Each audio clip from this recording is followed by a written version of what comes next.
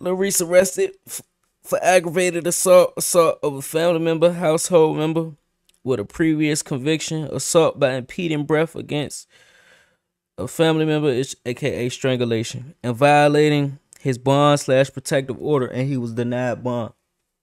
So what does that mean? Lil Reese has been denied bond, and he back in jail again for a domestic violence charge.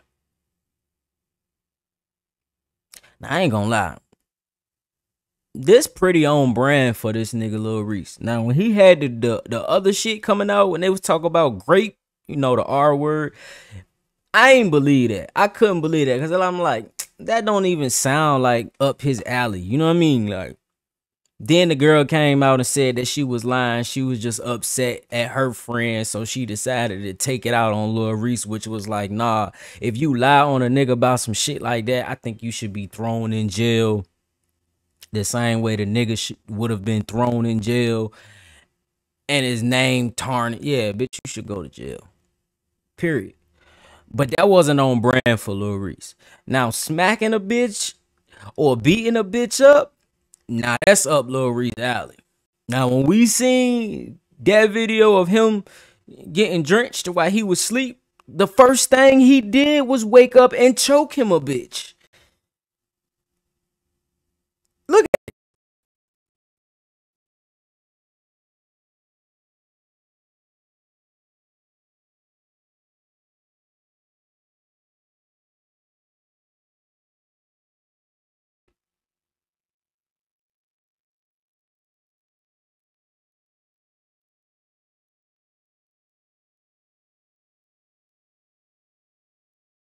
Chat, the first thing he gonna do is choke him a bitch. He gonna choke him a bitch, or he gonna beat him a bitch up. Like, if that happened way back when, what year was that? Like 2016 or some shit, 2015. We first was getting hip to the nigga Lil Reese, and he was beating on a bitch. What's it, 10 years later, and it's like shocking to y'all that he be beating on bitches?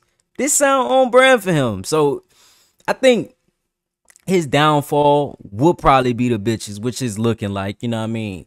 Man, Lil Reese done survived jail, getting shot multiple times, shot in the neck, eye skint, jump, surviving gang wars, all type of shit. And you mean to tell me the downfall of this man gonna be a woman? That sound about accurate. You know what I'm saying? That sound accurate. It's just crazy, because it's like all the shit that niggas could be doing, they out here fighting with bitches. I get it though.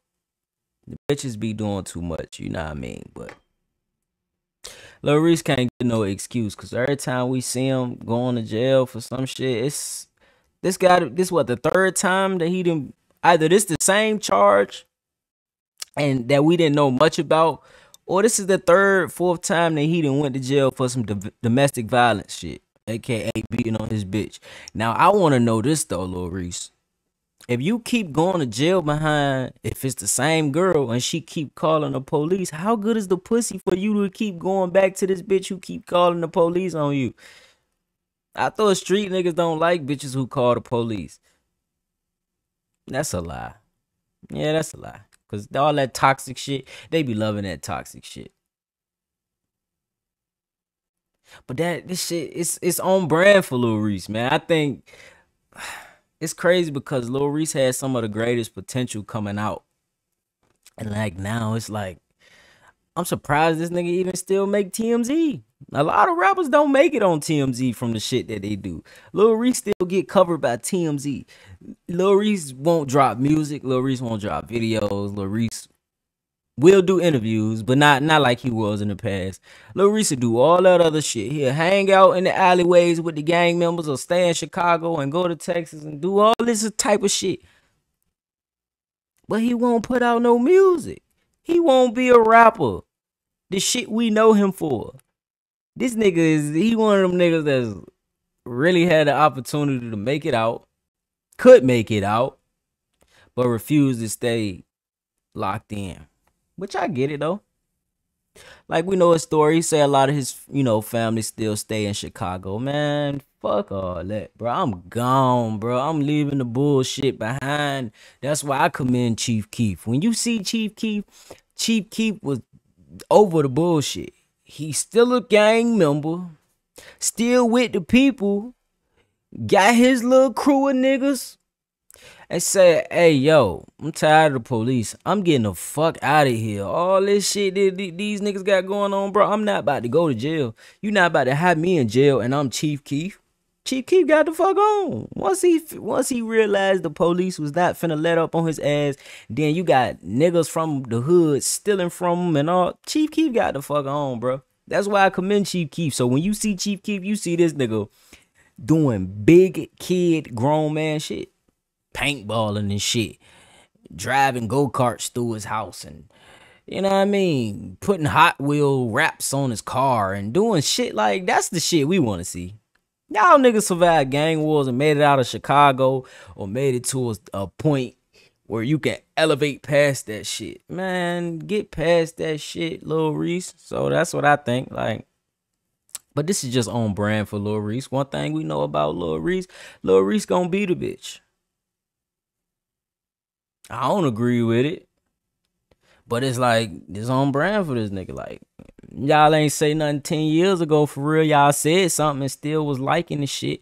10 years later, don't be so shocked. Like, and then we not gonna act like some of these bitches be liking them toxic relationships where a nigga be fighting and whooping on them until they get tired or until they get hit too hard, and now they gonna call the police. So before we rush and jump to conclusions, what kind of relationship is Lil Reese in with this bitch? Or this woman? Excuse my language. Is she a toxic domestic violence female that they fight, get horny, and fuck? Or is Lil Reese just out here molly-whopping bitches? Because this is what he do, and it's on brand for Lil Reese. Y'all let me know. Y'all like, comment, subscribe.